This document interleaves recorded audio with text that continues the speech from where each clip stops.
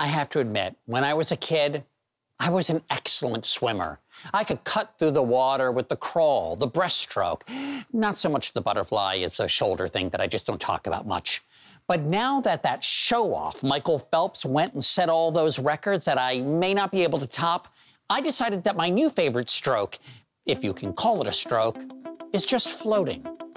I suggest you try it. I mean, backpacks are. Here's Adam Yamaguchi to explain.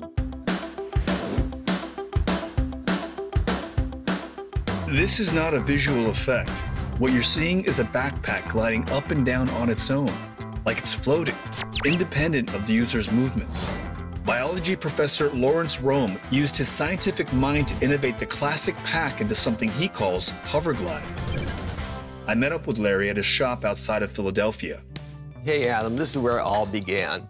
Okay. The first prototype. And it looks like you evolved this pretty quickly over here. Yeah, it's about from here to here is about 10 years. So. Wow, okay. But this over here looks to include the secret behind this technology here. So what does this do exactly?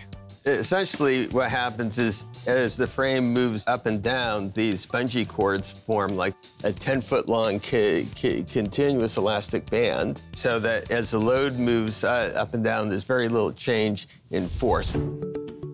Larry's proof of concept was a 20-pound weight attached to a bungee cord, which he raised and lowered rapidly. Notice how the weight barely moves. Larry figured out a way to coil the bungee cord inside a backpack frame to offset its weight and force on the body. Most backpacks have a single frame. HoverGlide is different, it has two frames. The action takes place in between the two frames, and it can be allowed to move up and down. You got this fairly unwieldy, uncomfortable-looking pack down to this. So to get down to here took another 2 or 3 years, because one thing, we had to get this to work as well in the smaller frame here. Now, I gotta say, this is very compact. It's very light. Right. And it moves very smoothly. And what people love about it is extremely quiet as well. Extensive testing between a standard backpack and the HoverGlide revealed significant reduction in load stress on the body, in some cases as much as 80 to 90%. After some basic instructions on how to fit the backpack to my frame from HoverGlide's Sean McIntosh, I gave it a try for myself. Wow. Okay, now I can tell. This is different.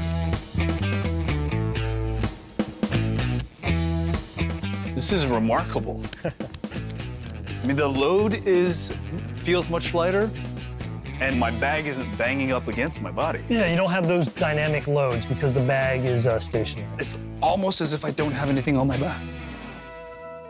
It even works in slow motion.